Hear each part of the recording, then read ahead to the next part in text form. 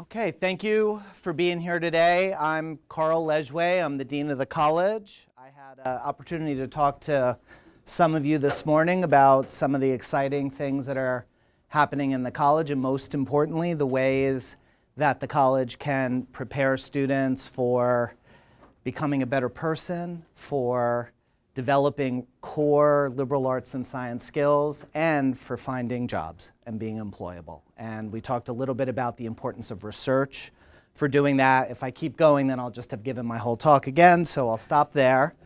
But I am really excited about the Crimson and Blue Day today. This has been, I've been here almost 2 years now at this point, and the level of enthusiasm and excitement about the college, the families that are here today, the exciting things that we're showcasing downstairs. This is really why we call the college the heart of KU.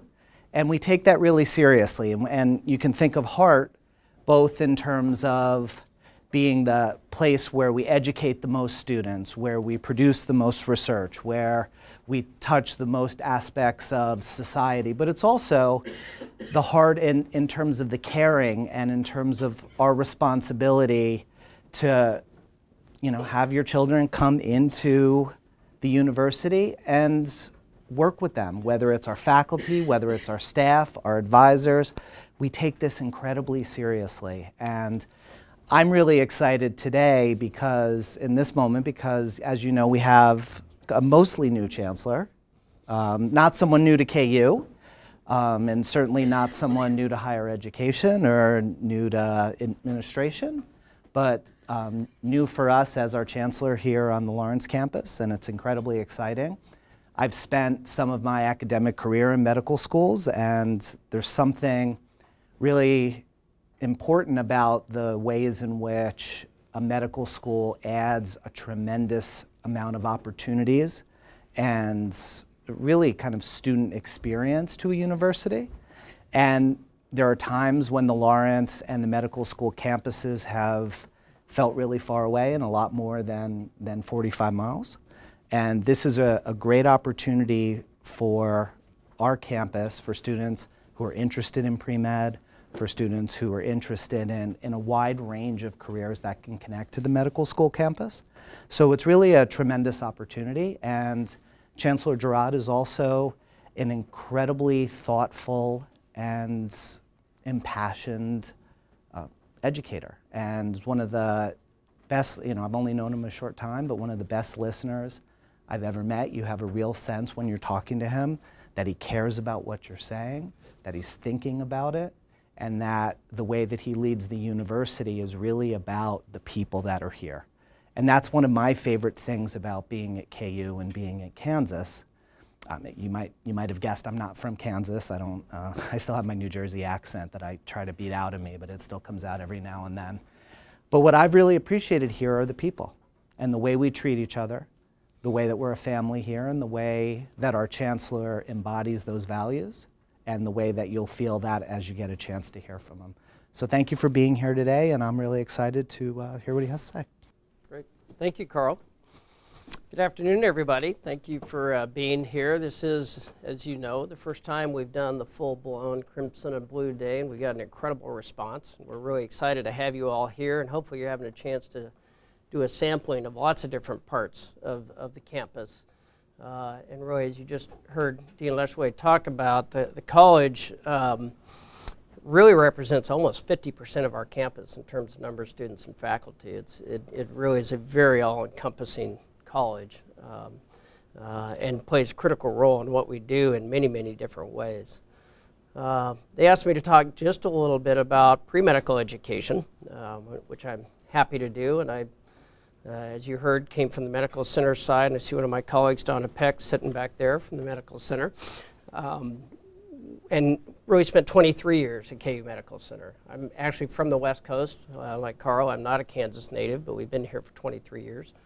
And in my roles at the medical center, had an opportunity to serve in many different capacities, including interim dean of the School of Medicine for a year before I became executive vice chancellor. So But as Executive Vice Chancellor, I also had an opportunity to work very closely with our schools of nursing and health professions. And so I would encourage you to think more broadly than even just medicine as you think about a healthcare career, that there are many, many elements to healthcare, and to keep your options open and as you think about what that might be. Very specifically for medicine, KU has the only school of medicine in the state of Kansas. We actually have 3 campuses for that school. One in Kansas City, which is our main campus, but we have a satellite campus in Wichita, which we've had for 40 years, and it's very community-based, meaning it works at the medical center in Kansas City. We work with KU Hospital, which is a tertiary high-level referral academic institution. In Wichita, we work with 2 very strong private hospitals down there that are great partners and a lot of volunteer faculty in the community. And then we have our newest campus, which is in Salina, we just founded that in 2011, and it's the smallest 4-year campus in the world with 8 students per year for 4 years of medical school. And technology is really what allows us to do a lot of these things. We have similar programs in nursing and others where you can deliver a lot of the information electronically and then have teams on the ground that really help deliver the practical aspects of that. And really the focus and the reason for that Salina campus is to really address some of the workforce needs of the state of Kansas. We currently nationally, from just a physician perspective, are down probably somewhere between 50 to 70,000 physicians from what we should be, given the demand of the population. And that's particularly acute in rural areas and in urban cores. And so if you happen to live in Johnson County, trust me, you have enough doctors. But actually, if you live in downtown Kansas City, Kansas, or downtown Kansas City, Missouri, that's probably not the case. And if you live in Liberal, I promise you that's not the case.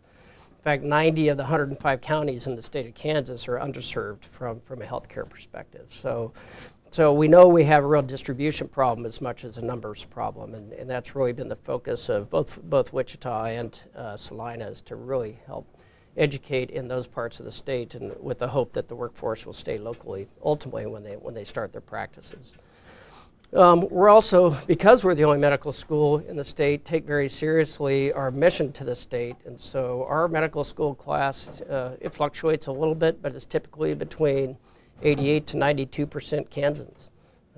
So while we get several thousand applications for 211 slots, almost all those go to Kansans to help meet that need, recognizing that people from the state are much more likely to stay in the state.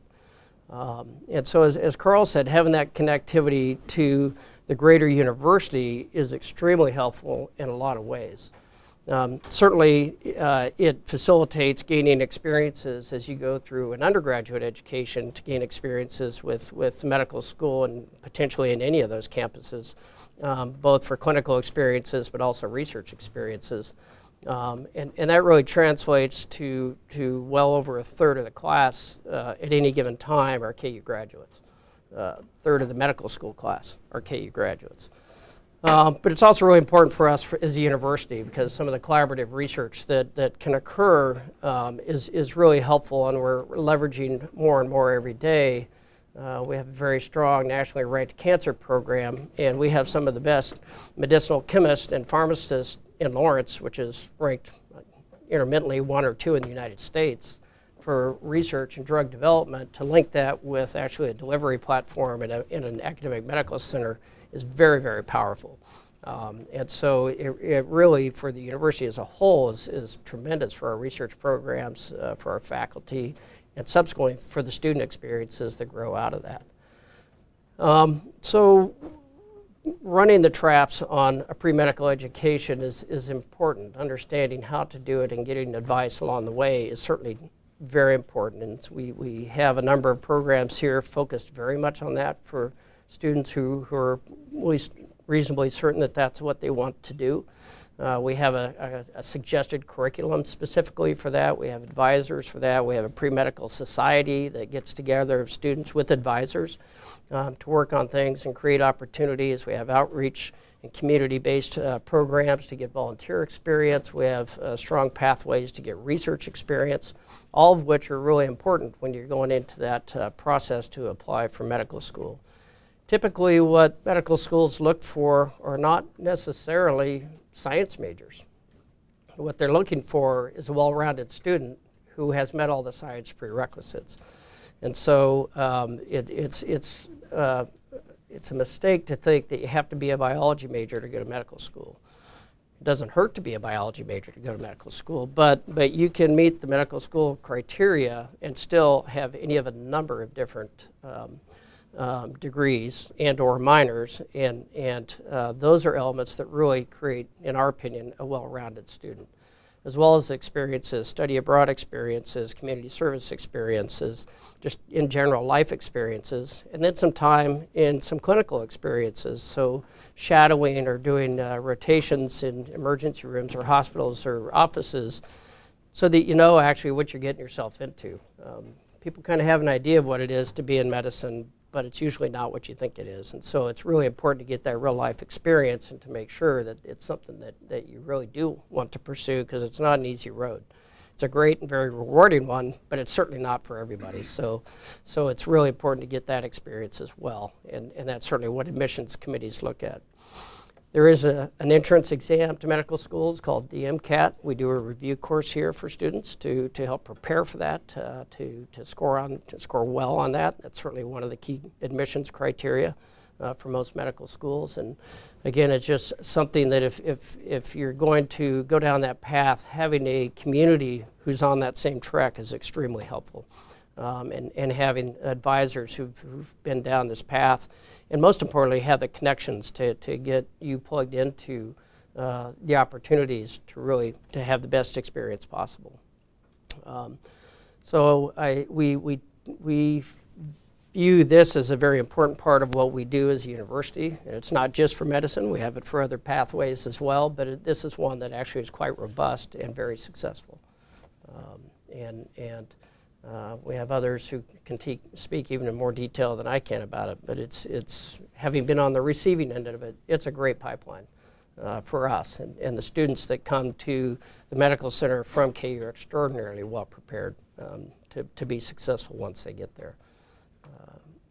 And so I've got some time to take some questions. Where'd Carl go? Is that all right? Good. Anybody have any questions for me? That's all right. Is that okay? Do we have some time? No, okay, okay. Yeah. Yes.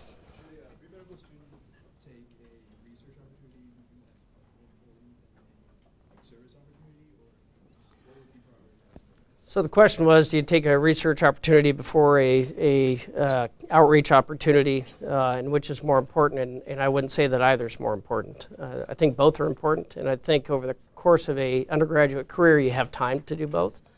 I would say with both, you know, the goal is not to do it to build your resume. The goal is to do it to gain the experience. And so if you're going to do it, really do it. If you're going to do a research experience, you don't just want to spend a day a month washing glassware in a lab. You want to actually engage in the research process and understand how it works and how you think about setting up experiments. Same as with outreach. If you're going to get engaged, I would recommend, instead of engaging with 5 different things, pick one and get really involved. And it's really that depth of that experience I think is most valuable, both for you to grow, but also as when you're sitting in an interview and they say, tell me about this experience, you can really speak to it in depth, and because you know it. And I think that's what's most important. But I really think you have time for both. It's a great question. Any physicians in the crowd? None. Wow. Okay. What are some of the other majors that you said that would allow you to get into middle school but aren't really like biology primarily focused? Well, certainly any of the sciences will work, but actually there's history majors, there's anthropology. I mean, it truly can be almost anything. Often they'll have a minor in one of the sciences, so that you definitely have that exposure, and you still need to get through organic chemistry and all the prereqs, but it really there is no limit on what they can be. So, you know, it ought to be what you're passionate about. And you can still do that and get that experience that you need and the classes that you need to meet that. Yeah? Even if you are a biology major, do you recommend having like a minor in a science or any other? The question is, even if you are a biology major, is it worth having a minor in something else? And you know, we've in the redesign of our core curriculum a few years ago, we increased a lot of flexibility in the courses that you can take to meet certain requirements, and I think that really has elevated the opportunity to effectively do minors. You know, I think it's important. I think it's important to study outside whatever your specific focus is, and if you happen to be on the science side, then that, in my mind, is ideally a non-science area, and it might be a language. You know, there's clearly, in our world, if you happen to be fluent in Spanish, that is a huge advantage. And so there are things like that you can think about as well as to how it might apply to what you want to do in the future.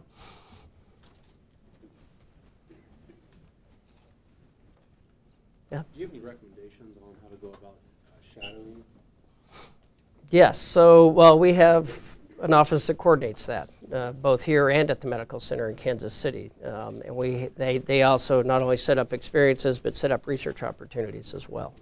Because that can be a challenge sometimes, unless you have a family friend or somebody who's willing to take you on. So we've tried to build those pipelines in so that we can hardwire that as people express interest. And it's gotten a little more complicated. You can't just show up and walk into an operating room anymore. You actually you have to have your shots. You have to go through HIPAA training. There's a whole set of things you have to do before you can walk in the door now. So we have to be much more organized than we used to be.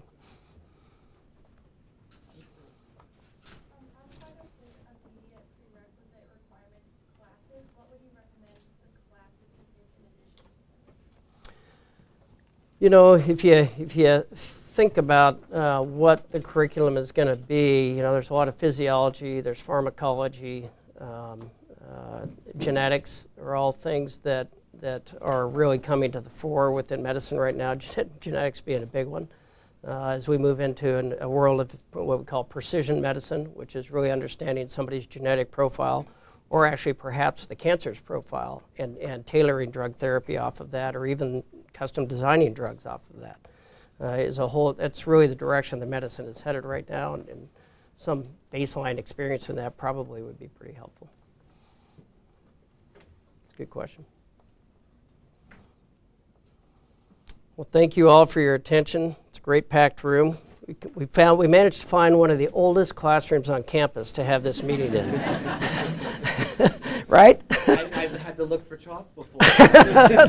Like, really? That's not what it's really like. Here's the only one that was empty, apparently. No, but we're delighted to welcome you to KU. We hope you have a great day. Please feel free to come back anytime and tour some more and see other parts of the campus that you didn't get a chance to see and take full advantage of it. We'd love to see you here.